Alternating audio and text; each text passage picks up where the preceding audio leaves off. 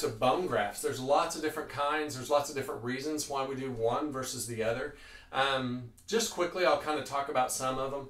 The first bone graft and what traditionally is done is autogenous grafts, meaning that bone is taken from somewhere in your body and reimplanted.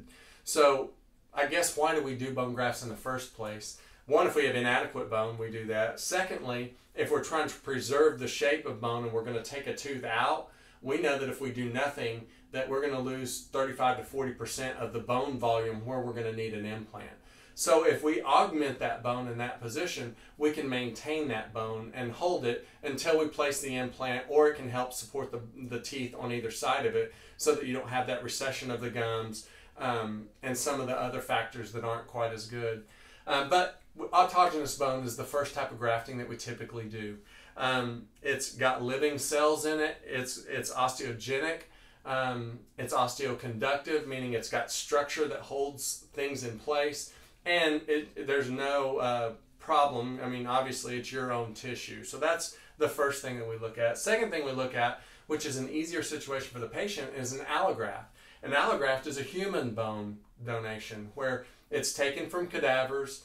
Some of them are acid washed, they're irradiated, they've gone through all of these different wash techniques where we've never had a disease transmission from human cadaver bone that we've used in a graft. The nice thing about that is it doesn't have two different surgery sites. So in one procedure, we can do the surgery, one wound. We're not creating a second donor site.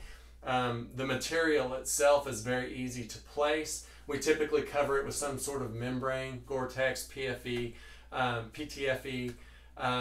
There's different materials, collagens. There's different things that we do to cover that, suture that up, and then we come back typically in 2 to 4 weeks, depending on what it is.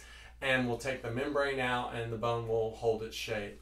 Third type of graft is a xenograft. Xenografts are done from a different species. So it's where we look at cows or pigs, which sounds crazy.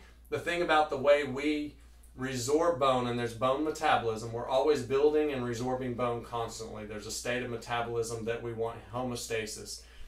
With a xenograft, the body doesn't resorb that bone or that scaffolding quite as quickly. It takes much longer to resorb. So if we're trying to hold and maintain shape, that's a great option.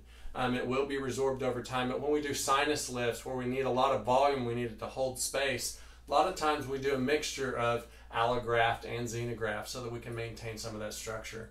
The fourth type is synthetic grafts. So that's where we'll use calcium phosphate, or we'll use different options where basically we're trying to hold shape of bone. It's not necessarily where I will utilize trying to place an implant, because those cells don't attach to the implant. They'll hold the shape and it gives it some structure to hold against, but it doesn't physically grow to the implant. So those have limitations, but there are some situations where we never want this to resorb, and we want it to hold that shape so that it looks nice aesthetically. So there's times where we use that also. I hope this video kind of helps you and gives you a little bit more information about why you might want to choose what you do. Please give us a call, 918-906-2525. Be glad to see you for a consultation and kind of review specifically for you what that looks like and how we can help you. Thanks.